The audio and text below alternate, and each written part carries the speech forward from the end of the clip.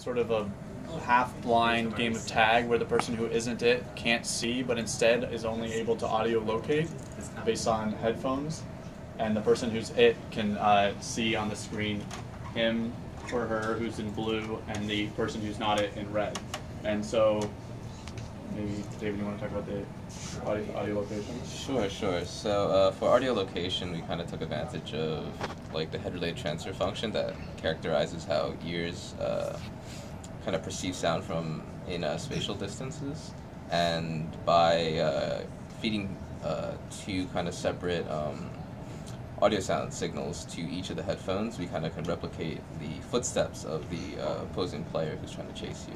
So you get the direction and the distance by the head-related transfer function. Right, and distance is basically like a distance squared drop-off in amplitude mapped to like a separate set of range, like a linear addition, basically, just to make sure we don't blow your ears out.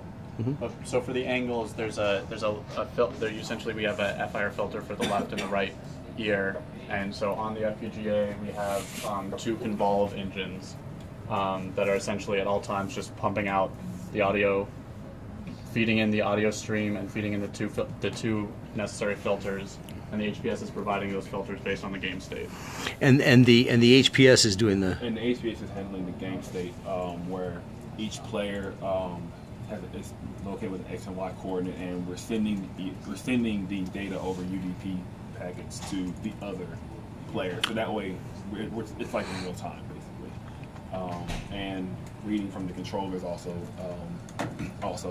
We have to do that so we can make sure that when we're moving, it's like, okay, increase this way or decrease it.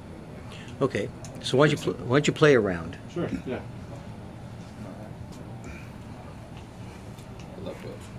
Good luck with.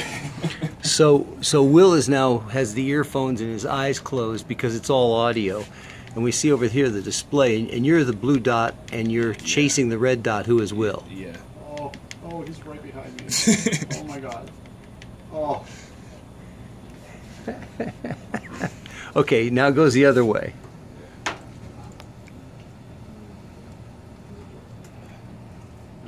Okay, so now Anthony's being chased. So you're out, closed eyes. We go over here, and Will is. And you phase through the walls, so it's kind of you can. Oh, he knows I'm behind him.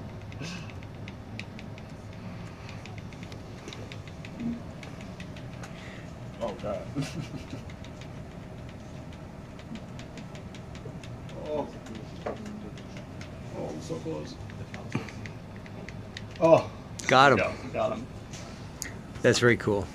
So the synchronization is by UDP. Yeah, and we're using P threads, Linux P threads to basically just cycle through. We have a thread for the UDP thread, the client and server. We have one for reading the controllers. Game dynamics. And the VGA. VGA. The game dynamics are, I think, handled in the VGA. The game dynamics are just handled by the UDP. I mean, it just loads in your position. Right. Yeah. Okay. Or like Cool. the respective game dynamics are handled by the respective threads. Very nice. Very interesting. Thank you. Thanks.